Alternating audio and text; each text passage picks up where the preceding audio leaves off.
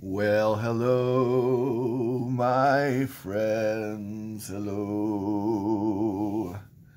We're going to talk real slow. Just kidding. Anyway, so the Silver Consortium has struck again. Yeah, monthly, I get these little nice semi-numismatic bullion purchases. Yeah. And every month I like to share these with you so that you can get one going at your workplace. Yeah. So you get a bunch of like-minded people and you place an order and you save money because you buy in bulk, you get more coins for less. You get together and you all order under the same order, same name, so it's got to be somebody you trust. And you get, you buy 20 of these or 40 of these, and then everybody gets their allotment. My allotment happened to be 3. So what are they? Well, they are Australian. This is Queen Elizabeth II. It's a $1. So 1 Aussie dollar. Yeah. Oh, look at that. It's a koala bear. Koala bear. I don't know what kind of noise koalas make. I'm sure it's disgusting noise because they're disgusting animals. But they sure look cute, don't they? Now, what you'll notice here, 4 9s. Yeah.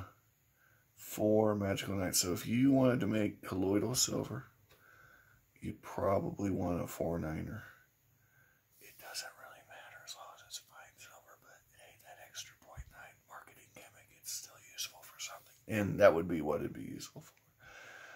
The amount of silver difference between this and a 0.999 is so minuscule it doesn't even, it doesn't matter. It doesn't register. You would have to buy so much for it to matter that, quite frankly, yeah, it's not going to be a thing. But I did get these, all 3, 4, and they came in flips, so that's nice, right? We like flips. Most of this stuff doesn't come in flips, so I paid $88.59 for these. I don't even know if that's a good deal, but since it's part of the consortium, I go ahead and pay it.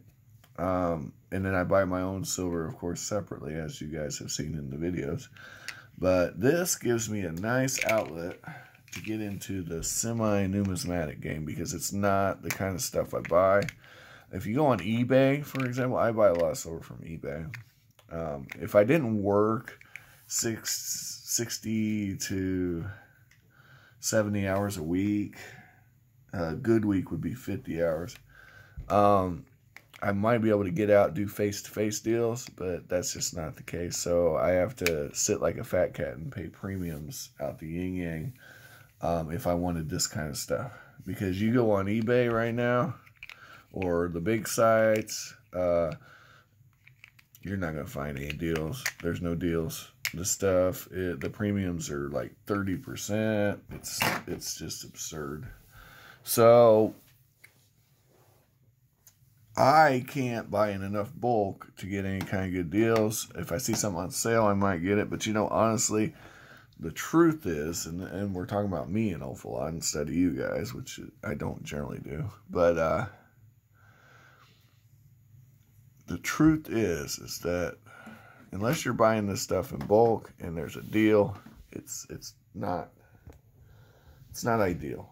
And that's why I don't have a lot of 0.999% silver, because quite frankly, my heart is in the junk, the Canadian junk, the Austrian junk, the US junk, actual circulated silver coins.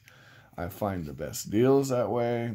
I find the lowest premiums that way. I get stuff under melt. It's few and far between these days, but I get stuff under melt. I've never, ever ever got a brand new coin like this under melt. Well, I won't say never ever. There are, of course I have. But it's very rare. It's even rarer than the stuff, you know, the junk stuff. I can get cap bust dimes at melt. That was a once in a lifetime deal there. But I promise you, on a coin per coin basis, I have more cap bust dimes under melt than I do this fine silver. So that's my take on it. And you know, if you want generic rounds, that's probably the way to go with the .99 stuff. I have even fewer generic rounds than I do this. And the only reason I have any of this is because of our monthly consortium at work. Honestly, this is like $29 an ounce. I don't generally pay $29 an ounce for silver. Now, that's not to say that in 5-10 years I'm not going to be very happy with this purchase. And the main reason I'm into this is because one of these days I'm going to trade the GSR. When the GSR hits 30, I'm coming in with all this crap right here, because the pawn shops are going to want my 90% junk. They're not going to want my foreign coins. That's all SHTF right there. Okay, that's my silver is silver. We need silver because it has intrinsic value. This, I'm buying for a swap. And quite honestly, the more I think about this, the more I need to be buying generic rounds. So I'm going to push that at the next meeting of the consortium, because I need at least 30 generic rounds when the GSR hits 30. You hear me? So, well, it'd be nice to have an ounce of gold. I mean, that's an unattainable dream at this point. But there is a way, guys. Your silver stackers, I'm going to get into this real quick. There is a way for you to stack this stuff on the cheap and then flip it for gold. Okay? It's called trading the GSR. That's the gold to silver ratio. And pawn shops, coin shops, bullion dealers, they will trade with you. And shout out to some of the channels I've watched on YouTube. There are actual YouTube channels that actually make calls and ask about this. They ask about a swap. And what generally you find is it's a lot of times it's a one-to-one, or well, not one-to-one, but it's whatever the ratio is, swap. There's no taxes, there's none of this. It's, oh, well, the GSR is X. We're going to trade it at X. And you know the reason for that is because these people, these coin shops, these pawn shops, they make their money on the margins. They make their money on the premiums, I mean. They make their money on a per transaction basis, kind of like Walmart. Walmart, you get stuff cheap there, but they sell a lot of stuff. Okay? That's the secret sauce. So, come here, Evie. Come here. Look, it's a shiny. Evie, it's a shiny. It's a shiny. It's a shiny. You like shinies? Do you want the shiny? Do you want the shiny? Come on. Come and get it. Anyway, Walmart makes its money off the transactions. Anyway, Eva's here, but oh, there she goes. Yep. It's a shiny. I knew she, yep. She could. So if we, I think it's the reflection off the table. You see that? But she loves playing with her shinies. Yep. All right. So, yeah, Walmart makes its money off transactions, and transactions are the key. It's the same thing with these bullion dealers. So you get a pawn shop, coin store. These people are making, $1 or $2 per transaction. So they love silver.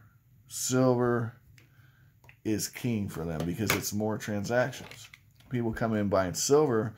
First of all, if the GSR is that low, that means silver's either really high or everything's really low. But they're going to make some money selling silver when that GSR gets low. And they're going to be happy to take all your silver off your hands and not have to pay taxes on it. Not have to pay money because you're trading. It's a swap. So anyway, I just want to talk about that, and you guys have an amazing day. Thanks for watching, and like, subscribe, tell your friends. If you like koalas and eucalyptus, this is the coin for you. I kind of like the lettering. I don't know. It's quite honestly, this coin isn't my favorite, but you might love it, and I hope you do. Hope you find all the miniatures and collectibles and knick-knack paddywhacks of your dreams while you're away.